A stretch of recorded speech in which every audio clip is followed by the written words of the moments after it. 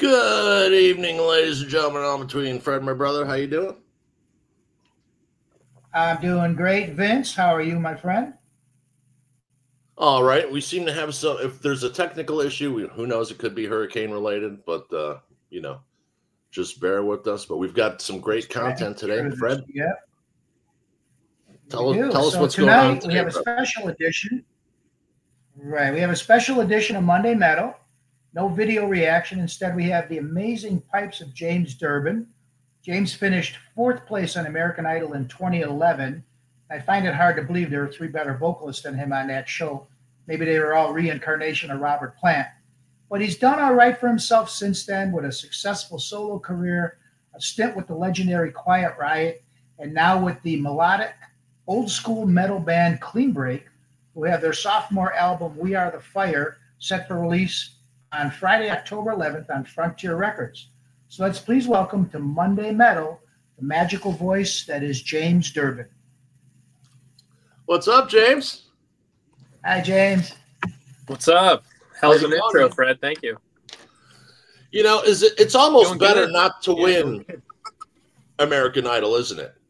Not to be the number one spot. It seems people seem to do better all around if they don't take the top spot. That seems to be the collect want to win. You know, you don't become a professional wrestler to not become.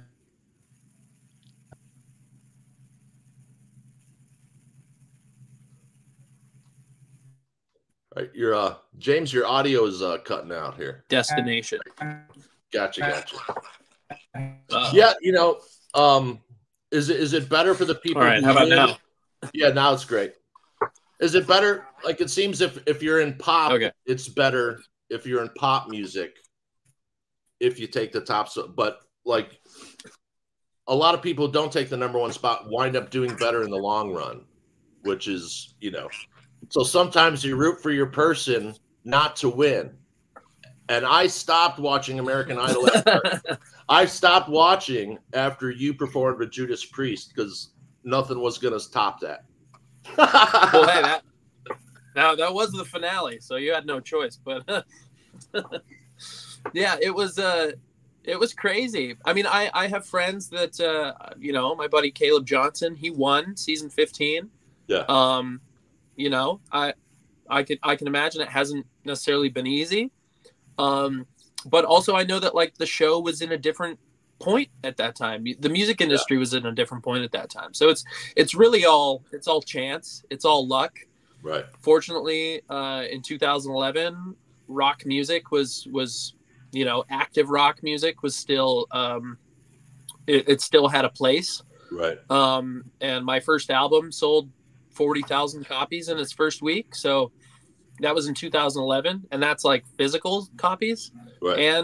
and downloads. So streaming wasn't really a thing yet. Spotify hadn't come out yet. So Right. it was a different world. We had like a Walmart exclusive with the CD, and it sold a lot and went a lot of places. So 4 years, a lot changed in the music industry. And but yeah, I think like my second album that I did, and there goes the breaker.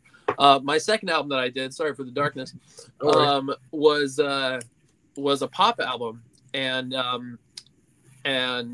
that still has my most streamed and highest streamed song called Parachute, which has almost 3 million streams. So it's hard to say like would there be more if streaming was around 4 years earlier? Maybe, but who knows? It was like I remember when the whole first with the file sharing came out, and everyone's like, oh, and then everyone gave Lars a hard time for speaking out, but he was right on the money. Like at that time, I was working on a software thing that enabled people to jam in real time over the phone line, and we did a thing with Herbie Hancock. His band was in Sheffield, England. He was in Vegas. They jammed together, and then we did a thing with G3. We had all the guys, and the VP of Sony Music comes in. He goes, "Great, how do you win? How do you win?" Wow, right? Yeah, like it took us 18 months to get that meeting, and we just packed everything up, and that's why the music industry died, because you need younger people running it, period. It's okay to have older executives, but, you know, with technology, they had no clue, you know, and it was just people robbing the bank right behind them, you know. And unfortunately, the last person to get paid, as you know, is the artist. There's always going to be. Now, how intense was it? Tell me about it. Yeah. How intense was it as a young man playing with Judas Priest on stage? I mean, not losing your nerve. I mean, I was still. I mean, there was, you know, you can't have a lot of nerve. Right. It's luckily I got to have a dinner with the band before we did the performance. So you know, by the time we got to the stage, it was my, you know, for the live show, it was my third time or fourth time with them. And so after the dinner and then some rehearsals, and so I was warmed up. You know, it was just the usual regular TV nerves of lights, camera, action. Right. So yeah, fortunately, but that first dinner, that was like, oh my gosh, what's there going to be? Like, I didn't know Rob was sober, and, you know, I didn't know that, like, it wasn't going to be like, you know, there wasn't going to be like male dancers and like mountains of cocaine and lobster and, you know, right. Cocaine with a side of lobster tail.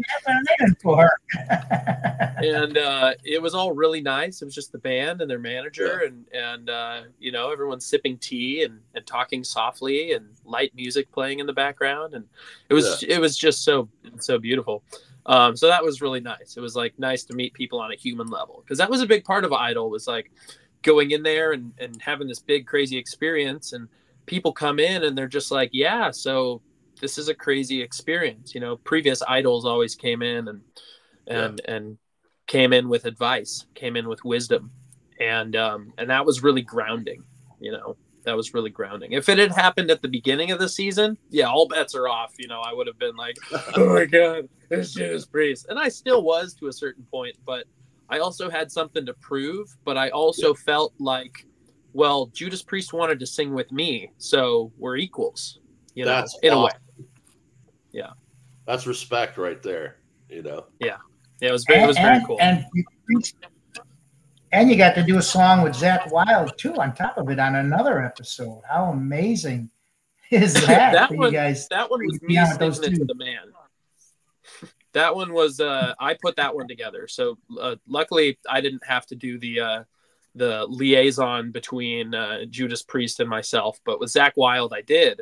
I was hanging out with Chris Jericho, and I really wanted a way to stick it to Jimmy Iovine of Interscope Records, who said if I sang, you know, Heavy Metal by Sammy Hagar, I would just be a Sammy Hagar wannabe. And I was just like, dude, we are on a TV show where we're singing covers. Why is it like if I sing Elton John last week, I'm not an Elton John wannabe? I'm singing his song, you know, in a way that he sings it. I'm not changing all the melodies and shit. But like, so, you know, doing Sammy Hagar and doing it justice. Yeah. And of course you want to like have a little bit of that Sammy there. You know, that's being respectful. And he's like, no, you're going to sound like a wannabe and a ripoff. I was like, okay, well, I'll show you. And I'll be the one laughing. So I talked to Chris and I was like, hey, I know you're friends with Zakk. Do you think that Zakk would be interested or willing to appear with me on Idol and play guitar on Heavy Metal? And he was like, well, I can put you in touch with his manager, which is his wife, Barb. And so I started communicating with Barb. And then when I almost had it locked in, I was like, okay, hold on. I need to get permission from Idol. And so then I went to the producers and I was like, hey, I have Zakk Wylde on line one, you know, and he's he's willing to appear with me and play with me on this song. Will you guys allow it? Will you sign the check? And they did. So that was all my doing, which was pretty cool. I was very ambitious. on that show because I saw every week that I was still there was an opportunity for me to be there the next week, you know, and in order to do that, I needed to, you know, really take advantage of that opportunity and use the studio and bend it to my will. You know, you come out of the big industrial doors one week being like, how come no one ever enters through one of those? Or like, can we get like dry ice? Can we do a thrust going from the stage to the judges' desks, like a catwalk where I stand in their faces, you know, like different things, you know, the drum line, or can I bring stairs from the top of the stage and come down from the audience above the stage and go into the audience? Most people bring aren't the show to the that. people. They're so nervous about the performance. They're not worried about the staging that's great. Yeah. Very, very smart. So I definitely look when I watch back and you know, there's definitely things where I'm like, ugh, what am I should have been paying attention to the vocals there a little bit more. Maybe I would have lasted another week. But where I ended up and the opportunities and everything that happened since then, you know, that didn't happen for the person that placed third. I mean, she's had a hell of a career. Don't get me wrong, but the opportunities coming off of the show, like she wasn't necessarily able to go do Jimmy Fallon and Ellen and all the, you know, Good Morning America and Regis and all the different places that I got to go to, having finished fourth. It was all meant to be. Everything that's happened has happened because it needed to. Right on. And I dig the stories of you sneaking out and I was watching an interview where you're going through that where, you know, they didn't know you were out. You'd show back up at the hotel and security be like, what? Yeah. I went and snuck out and went to see, I went with Chris Jericho also. He had the keys, but we went and saw Stevie Nicks and Rod Stewart at the Hollywood Bowl. Yeah. That was a crazy one. We'd go to the Rainbow. We'd go meet up at the Rainbow Bar and Grill on Sunset, go sit at the Dio booth and eat mozzarella sticks, or go to Boa Steakhouse and meet up with other wrestlers. I remember one time I went in the Rainbow with other wrestlers, and I'd be sitting there just like trying to keep my cool. I remember one time I'm at the one Rainbow. time at the Rainbow. Yeah, there's a lot of those nights.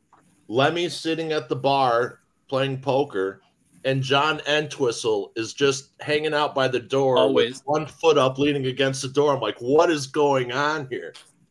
You know, but totally cool place. And you're a huge wrestling fan, right, James? You're huge into wrestling? Yeah, massive wrestling fan. Yeah. So, FDR, living legend. I've got a story for you. So, Randy Macho Man Savage is from the town I'm in.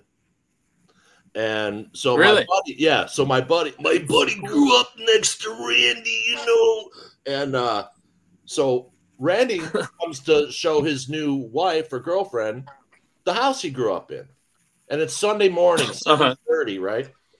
And my buddy's, you know, he sees them, they talk and stuff at the front porch, and he goes to his house next door. And he knocks on the door, and the dad answers the door. He's like, hey, I'm Randy, you know. He's like, yeah, I know who you are. And what wound up happening, he's like, hey, can I see my old room? He goes, yeah, my son's in there, hungover, sleeping. Kick the door in. But he literally woke up to his door being kicked off the hinges. Oh, yeah, get up. Whoa, whoa, whoa. You know, can you imagine waking up trying to figure out what's going on? You know? But wrestling, we have a lot of wrestling here in Chicago. We have I think we have two different, we have a women's league, and then we have two other leagues that are smaller than, you know, than the big guys. But wrestling's always been huge in Chicago. Oh, always has, yeah. So James, ever asked you to get in the ring?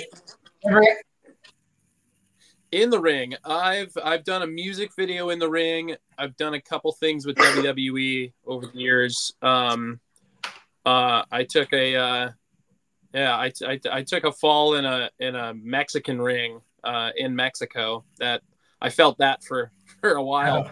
I took a pretty heavy bump coming out of the corner, but not so much. I bruise easily. Yeah, it's still canvas when you land. It doesn't matter how springy it is. Exactly. Well, I'd like to show you I got to get this breaker turned.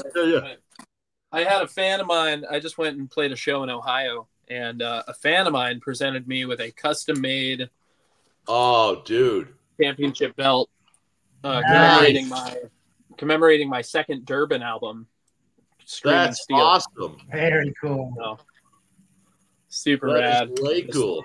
Leather and zinc and metal plates and all the works. Super rad. So you're from Santa Cruz. That's so you're very also cool. a huge Lost Boy fans, and this is from was it Lost Boy days? Oh yeah, that was one of our. That was from one of our shows. I have a cover band in Santa Cruz called the Lost Boys. We've been a band for going on 11 years. That was taken at the Santa Cruz Wharf, which is just above the Santa Cruz Beach Boardwalk. It was after one of our shows. That's our merch right there. But yeah, we just celebrated, I think yesterday or the day before was the 1 year anniversary of James Durbin and the Lost Boys Day in Santa Cruz. We got a plaque from the mayor who made it official that day was Santa Cruz Day, or it was Lost Boys Day in Santa Cruz. So that was pretty special.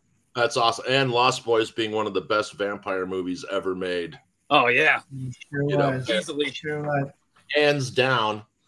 So what city in Ohio were you in? My daughter's from Ohio. What city were you playing in? I was playing a 80s Christian heavy metal festival in Versailles, Ohio, in the middle of a cornfield. Okay. Right on. It was great.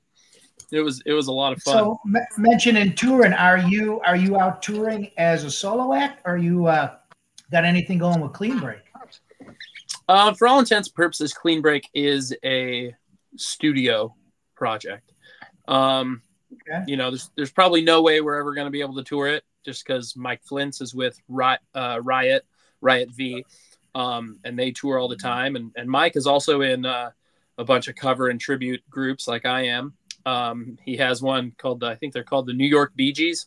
That's awesome. That keeps him real busy out there. So it's a wonderful contrast, similar to what I do. I play in 8 bands currently. So, you know, my philosophy was I always wanted to be a working musician. Right. And I get really bored doing the same thing over and over. So I really need to change things up. And any given week I'm playing with a number of different bands. So that keeps things fresh and fun. And and a lot more people are doing that. You know, like we had Michael Sweet on the show, and we were interviewing Michael, and I'm like, even thinking about your schedule book gives me anxiety. Like you know, I joked around while we were doing the intro that during the intro he recorded 3 albums. You know, I mean, probably did. if he didn't record them, he probably signed the deals. Yeah. Right. And you know, of course, they're celebrating 40 years. But one of the songs that I heard you cover, it's been one of my favorite songs since I was a little kid, and it's by a Chicago artist, Alvin Bishop. Fooled Around and Fell in Love. What a great song, man. That is a difficult song to sing. The great Mickey Thomas from Starship did the vocals on that record. And I heard that one, and I'm in a couple bands, obviously, as I've mentioned, but one in particular is a yacht rock band that I sit in with from time to time, and they're called Mustache Harbor. And so it's all yacht rock, 70s soft rock, you know, dad rock, boat music, Doobie Brothers, Styx, Kenny Loggins, Ambrosia, you know, just all this like really like it's laughable by the cheese factor, but man, the level of musicianship and the harmonies and just the way that those songs are constructed is baffling, and it's a lot of fun to deconstruct them and to present them live. I had a friend come over a few months ago, and he comes in, he goes, "Are you listening to Eddie Rabbit?" I'm like, yeah. Absolutely. I'm glad you brought up that. Sammy Johns. You know Sammy Johns? Sammy Johns? Sammy Johns. Yeah, look up Sammy Johns. Chevy Van was his big hit. Oh, yeah. He picks up some hitchhiker and they make love in the back of his Chevy, of his van. Made Oh, love James, in my I'm glad you brought up. it's all right with me. It's such a Yes, I'm creepy glad song. you brought up It's covering that. So covering that Alvin Bishop song, and I've seen your videos, and you've covered some incredible vocalists: Hard Journey, Priest, Foreigner, Alter Bridge. Is there any singer out there that you're in absolute awe of that you might say, I don't even think I want to attempt to cover this vocalist? yes. But it's, fortunately, I don't have to worry about singing his songs because I don't know any of them. But it's Dean Castronova. Oh yeah, Dean has the most incredible voice I've ever heard in my entire life. Yeah, his voice is amazing. It is all of my favorite. It's all my favorite things wrapped into one. Yeah. It's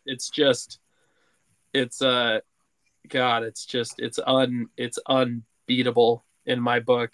And the fact that the way that he plays drums and sings. Right. I did this benefit last year with a group called the Merkins out here.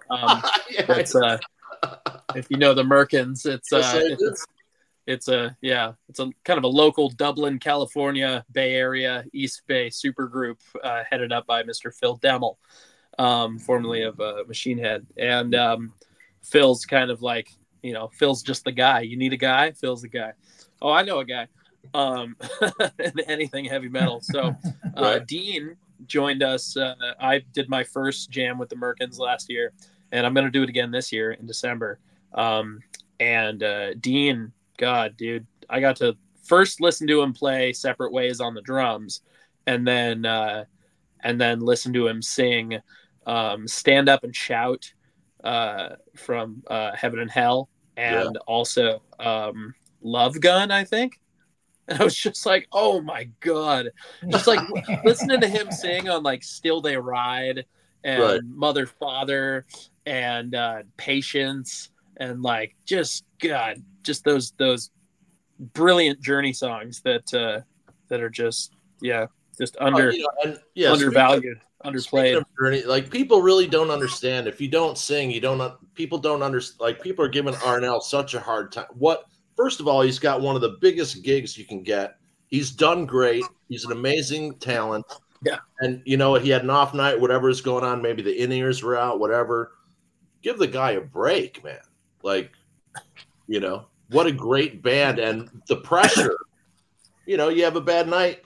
You got to, muscle through it. And it's not always easy. Yeah. I mean, you look back in history, 20, 30, 40, 50 years ago, even 10 years ago, like artists didn't have to hear all the bullshit from, quote unquote fans. Right. Also, there's an easy thing. I don't know what it's like. I had a situation with Quiet Riot, where I happened to let the audience sing, and we happened to be recording a live album, and they didn't have any microphones on the audience, which I found out later. Right. So I got some shit for that. But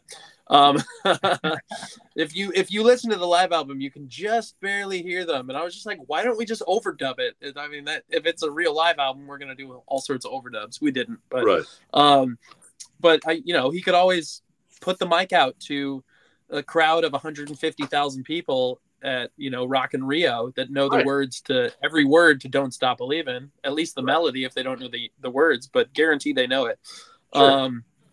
And I'm pretty sure there's enough people there that you'd be able to pick them up on the microphones. But it's no, I mean, I imagine that they're playing Don't Stop Believing last, so he just played at least an hour set of all Journey songs that were written mainly by the vocals mainly written by Steve Perry, who when you go back and listen has one of the highest, purest, most beautiful voices that's ever existed on God's green earth, aside from Dean Castronova. But he's doing the same, I mean, also you could throw it to Dean, my voice is cut now. I don't know how it is in that band, I can only imagine. But having to do that every night and you just got off of a plane, you're jet lagged, you've been breathing compressed air, recycled air on a plane, canned air, and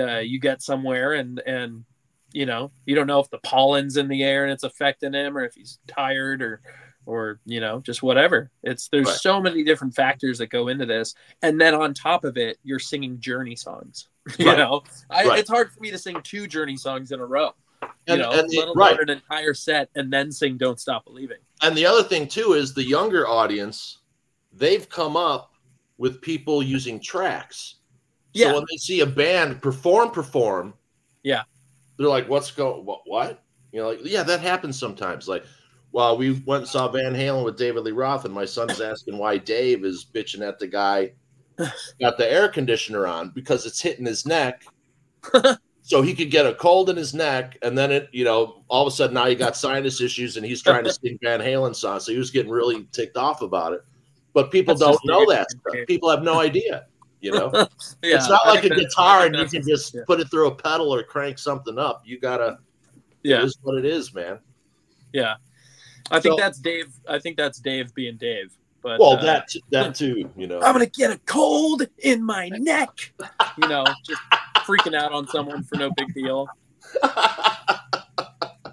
Exactly. Okay, I got a question for you. I'm a huge Grease fan. Ah, nice. And so, did you learn anything performing the lead role in Grease when you did it when you were younger? Is there anything that you pulled from that you didn't get from? I've seen the movie at least 1,000 times. The musical is very different from the movie. Right. They don't have the same songs. So that's what I learned. I got in it. I was like, oh man, I get to sing, you know, there's these great songs, Grease Lightning. Yeah. Like, of course we're going to sing Grease Lightning. There's no Grease Lightning. It's a different. Nope. Whoever saw the play first was like, all right, this is a good idea, but we're going to change everything. Right. It's very, very different.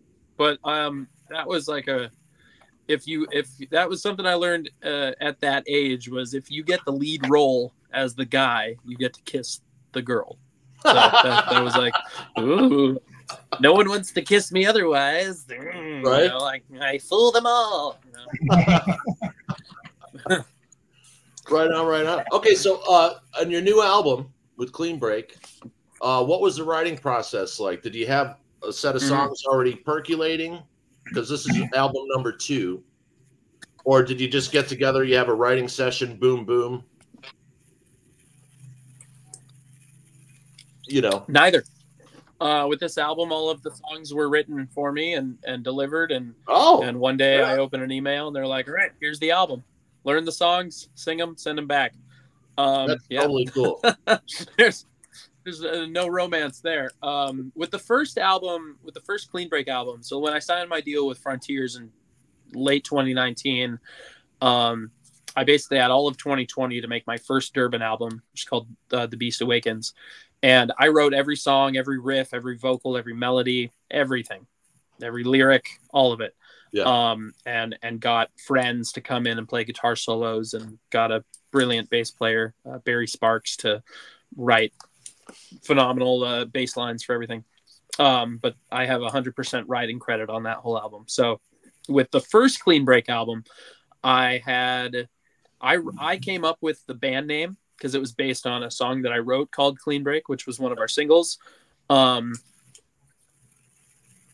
then I co-wrote another song with Alessandro Del Vecchio called Dream Forever. And then a third song I'm trying to remember the first album. I wrote 2 of the songs on the other one was Before the Fall. So 2 full compositions and then 1 co-write on the first Cleanbreak album. With this one, I was also coming off of a Durbin album, Screaming Steel, my second Durbin album. Again, 100% songwriting credit on it, the whole album. And wrote a few songs and pitched them and contributed them, and they weren't chosen. So with that said, I think that the songs that were chosen for this album are better than the ones that I had written, in their place. So, and it is a lot of fun being given songs It's more fun being given songs and being able to be like, nah, I don't want to do that one. But it is fun still to be given songs, because there was a couple on here that were just like, oh my gosh, I get to sing that.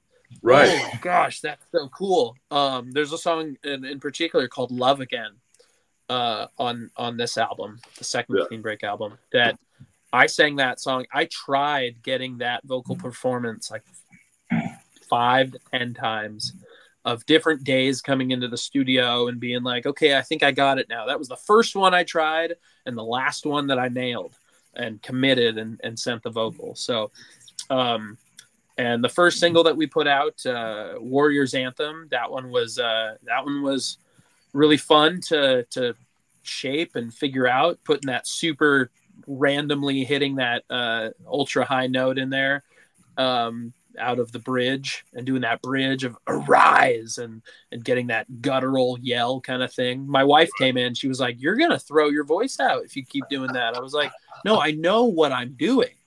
There's a destination here. I'm just trying to like get the right take of this sound because I'm never gonna have to do it live ever again. So I need to like make sure there's a fondness to that when you get to just commit something and be like, there's no chance. There's no chance in hell that I'm ever gonna have to sing this live. That all the pieces are gonna come together, and I completely doubt that that's ever gonna happen. For better or worse, and for the better is that I can sing things in ways that I don't have to sing tomorrow, or for the rest of the week. So that was a fun part of it. Frontiers does a lot of cool thank goodness for Frontiers and a few other labels like that are keeping everyone signed, working on projects, mixing it up. Some really interesting pairings come out of Frontiers that just like when Cleanbreak first came out, we covered Coming Home. We reacted to Coming Home because we're like, it was nice to see the guys from Striper play on something else because Michael's on 5 different things. Yeah. Oz gets around too, but Perry and Robert really not. Absolutely. And so it's really cool to see that someone's out there caring, because I don't know what's going on with the big labels now with this whole thing going on with the rap industry. So it's an interesting time in the music business because you have all the legacy bands retiring or aging out. So now that's billions of dollars lost in revenue unless someone fills those spots. Now, with all the controversy going around with that, now we won't have to get into it. Everyone knows how much is going to be lost there as well. Like right now, the music business it's in turmoil, it seems. Yeah. Yeah, it's really interesting. It's weird as someone that, I sang with a legacy group for a little bit. With Quiet Riot and contributed to their legacy and I like to think so, having done 3 albums with them, but for whatever that's worth, not much, I guess. But it's definitely a trip, it's seeing all these bands just, but it's weird. It's like, I know that for me, I've been thinking about this lately. For me, I'm 35, I think 35. And am I? Yeah, 35. And I listen to these bands and I'm just like, when I think of Aerosmith, for instance, I think of Aerosmith not as a bunch of guys in their mid 70s. Like I still think of them like in their late 50s, from when I first got into Aerosmith. And it's my idea of those guys isn't when I look at them now. It's like I was thinking about it last night with Johnny Depp. I was like, when I think of Johnny Depp, I think of him looking like this. I think of him in this way. And then I saw a picture of him yesterday and I was like, that's not who I think of when I think of Johnny Depp. Whoa. Get a mustache on that guy, quick! And where's all of his scarves and rings and bracelets? He needs a mustache. Quick, give him a goatee. but yeah, it's a trippy thing, you know, seeing all your heroes grow up and Right. and pass away and just everything and have to like cut back or have to like stop entirely. It's Right. a really wild thing.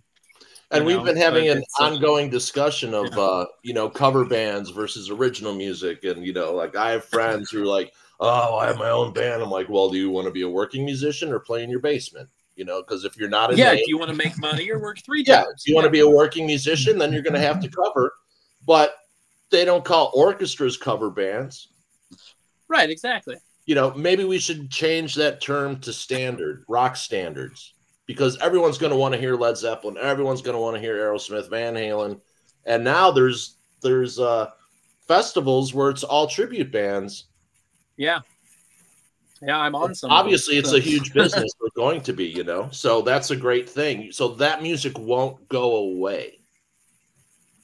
Yeah, you know, but is there no, it's room definitely for, not going to go away. It's. Yeah.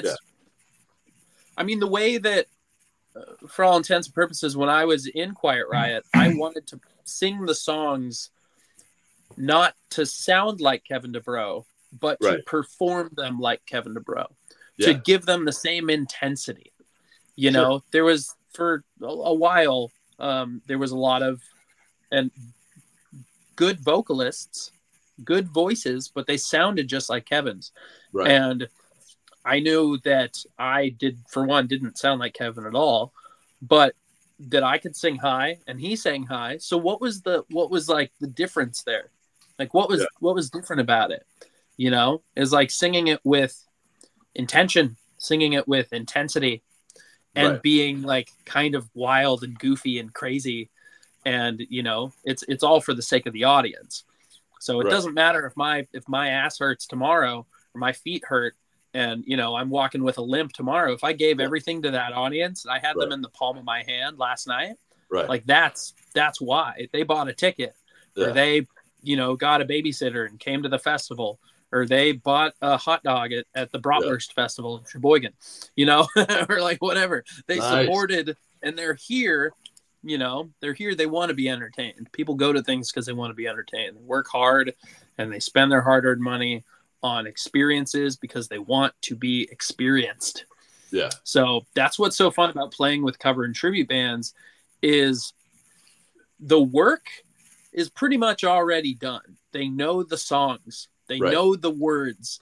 You just got to sing them with intention and just, you know, believability. You don't sing them like, all right, I'm singing White Snake again. Here we go again. Let's.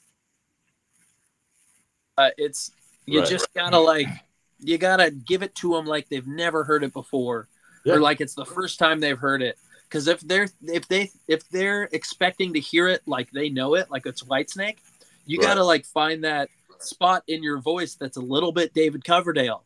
You gotta sing it with intensity. And like Right. if there's any in between, if there's any letdown, you give them the microphone, you let them sing. You know, There you go. it's this beautiful sort of wave. It's like surfing. I've never surfed before, but I've seen it. I live in a surfing town.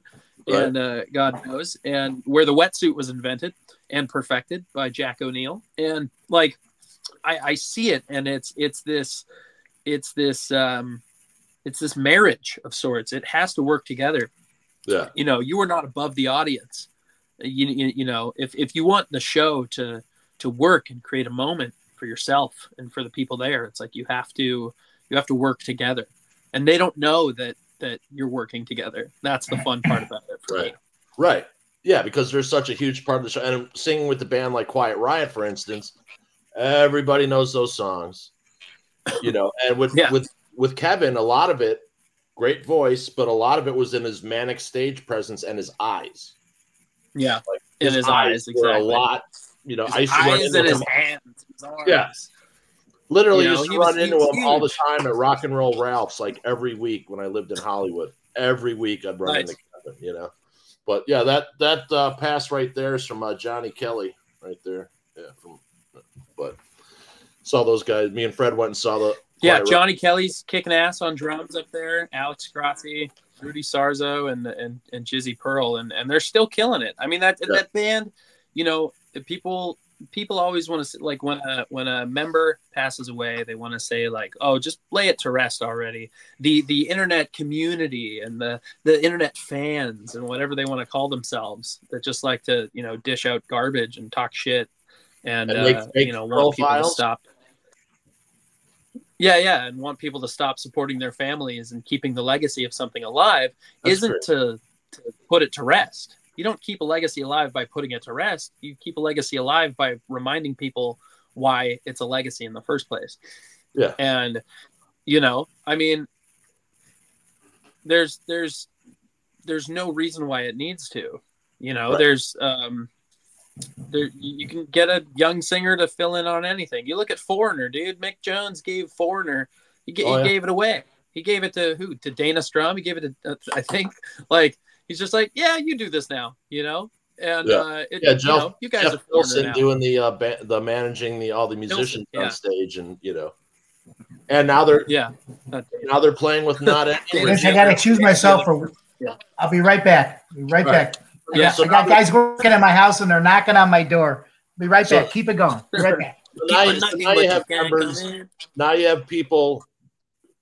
You have bands playing that don't have any original members. But Frank Sinatra didn't write one single song. Yeah, neither did Elvis. Right. So, you know, it's like people assume they know because of the mystery that used to be around all the performers. Now we know every time, James Durbin shaves, or, you know, he goes from a beard to a goatee. It's everything. Yeah. Every minutia is recorded, and, you know, I almost like a little bit of mystery, you know? Yeah, it's, you know, social media is good in a way that you're able to let people know about things. Yeah. And, you know, that in that way it's good. There's just a lot of, like, you would talk about things with your friends. If you, like, I used to watch wrestling as a teenager, and in between and during commercials, I'd call my best friend on the phone and we'd talk about what happened, like what we liked, what we didn't like. And I guess that's what it is now, but it's just like, you know, if a movie comes out and a fan community doesn't like who was cast in the role, right? You know, they could get the whole freaking thing changed around. So it's like, it's not the viewers and the listeners' job to be a producer or a director. It's your job to be a viewer. Just go see the thing. And not run it through so many different filters to where it's not even enjoyable for you anymore. Right. Like that's like you're like a Star Wars fan and a comic book fan too, right? Yeah. I just enjoy things. Not everything is going to be made Robert Downey for me. Jr. as Dr. Doom. Are you kidding me? Yes. But it's like, it's not going to suck.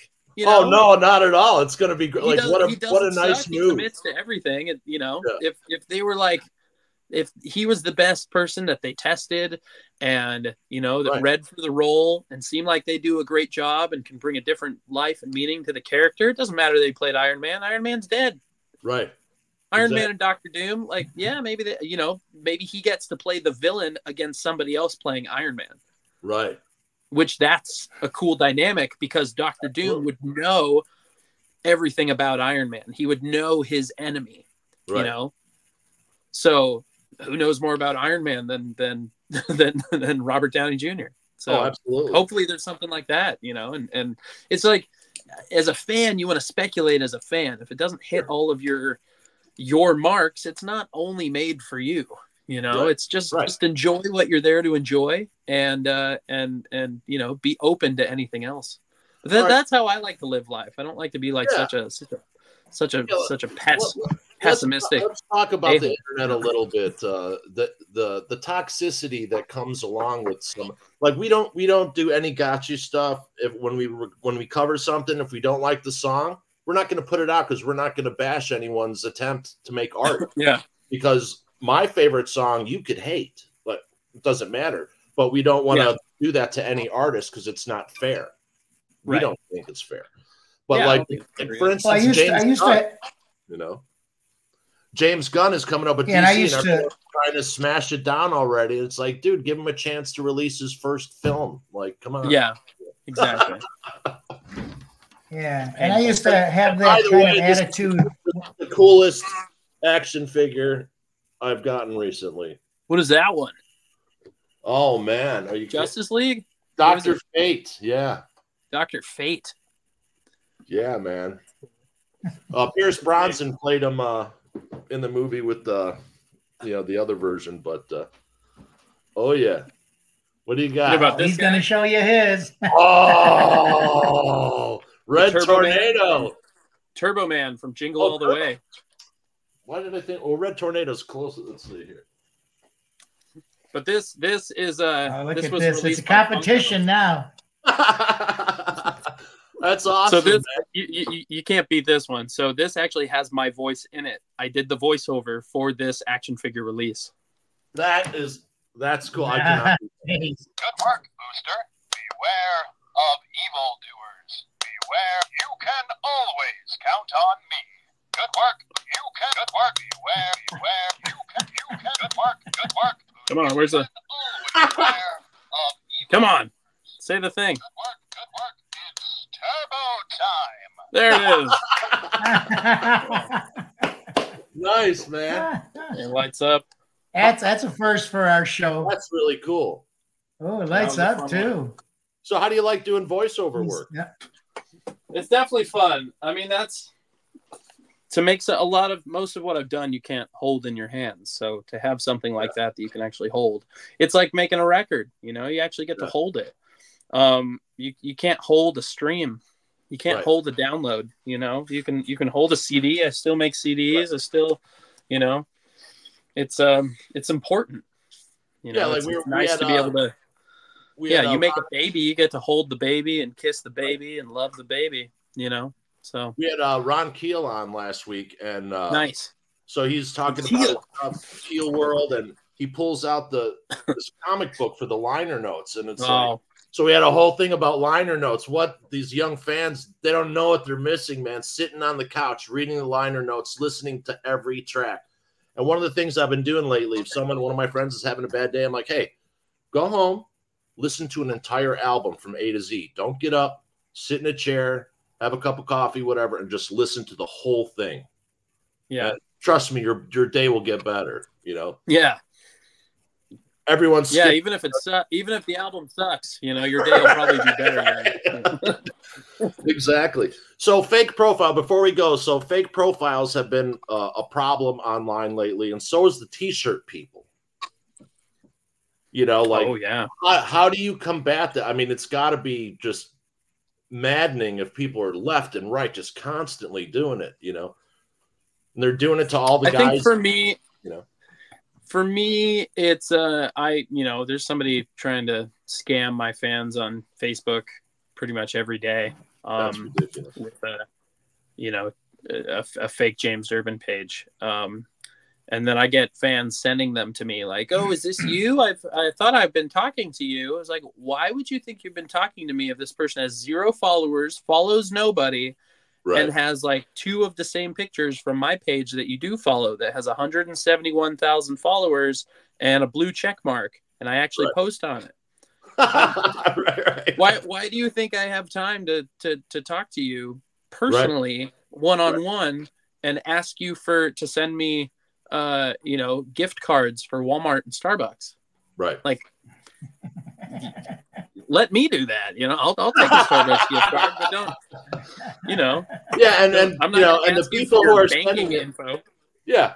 And the fans, they may be, they're innocent and maybe they're easily duped and they mean well. And then all of a sudden, it can tarnish something that you have literally nothing to do with. It's a Wednesday and 5 people are scamming on your name. But how do you combat that? Is Facebook and the other social media people accommodating? You got to flag them, and you got to block them and hide all your content from them and report them, and that's all you can do. So it's weird. I don't know. It's not an enjoyable thing to have to do all the time. It's definitely annoying. It's but there's a lot of things of like Right. Well, if you want to do music as a career, Right. you know, or be an artist, then you have to. There's things that come with that. You know, there's bullshit. There's a lot of bullshit that follows. It's like if you see like a shark or a whale swimming, like they have a bunch of like feeders, a bunch of fish that some of them are like suckers that are like clinging onto their backs, and then they have other ones that swim around and, you know, eat the shit off their tails. So, you know, there's always going to be those ones. You know, there's always going to be those little shit-eating fish. You know? Yeah. Because people don't know, they have no idea. You know, they think it's haha, whatever. They're making a couple of bucks, but they have no idea how much work and years of time and effort and no sleep and not seeing your family and you know, they have no. That's just ridiculous. But anyway, what are you gonna do? But they won't do any legal. The social media companies won't do any legal action, or is it too hard to find them? Yeah, I think it's too hard to find them, and you know, the social media companies are so big. You know, I also think of like they're trying to keep a lot of bad stuff off of those platforms because you know, people go live and do some awful things. So they're trying to make sure that those things don't go live. They're trying to make sure that they, you know, catch criminals and find people being awful and all that too. So if someone's trying to scam a fan out of some, like, it's like you should just be able to like upload some consciousness to like your collective fans and just being like, I'm not going to ask you for money unless I'm going to give you a CD or like an officially licensed merch item, you know, in exchange, or a ticket to a show. I'm not going to ask you your bank account info or ask you to wire me $10,000 or any money. You're not wiring me shit, you know? Right. Just you follow, you like, you comment, and you know, if I post a link, maybe click the link, watch the video, and if you want to buy the CD from my website, do that, or download it, or stream it, or whatever. Right. You know, it's I'm in 8 bands. I'm an independent contractor. I have a great gig with Peloton and design music-based fitness video game levels for their program Cleanbreak that I helped develop, and do that, and then play in 8 bands, and got a wife and 3 kids, and own a house, and you know, there's so much else going on that's not just you know, being creative and trying to be an artist. Oh, for sure. And but I love playing music, and I love every opportunity to play music, and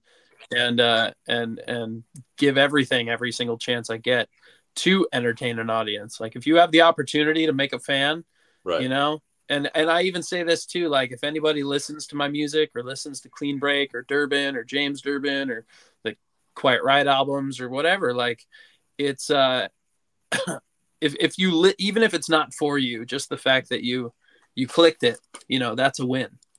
Just the fact that you listened to it for 5 seconds, 10 seconds, the whole song, you know, just to see if you like it, that's a win.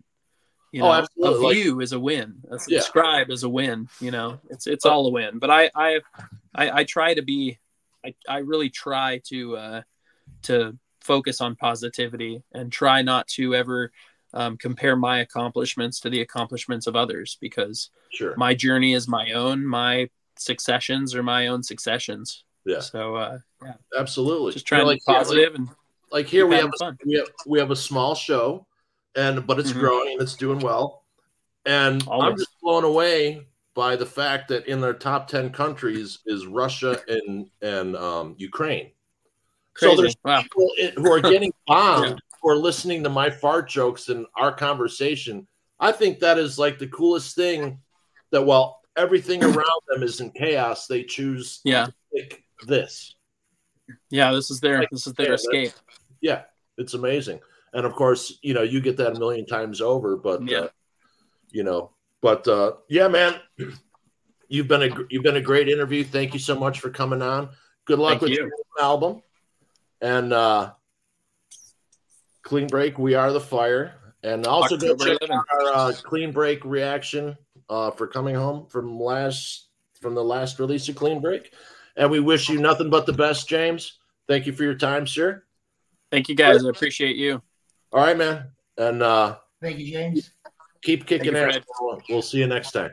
Awesome. Sounds good. Peace, love, Okay, thanks again. rock and roll.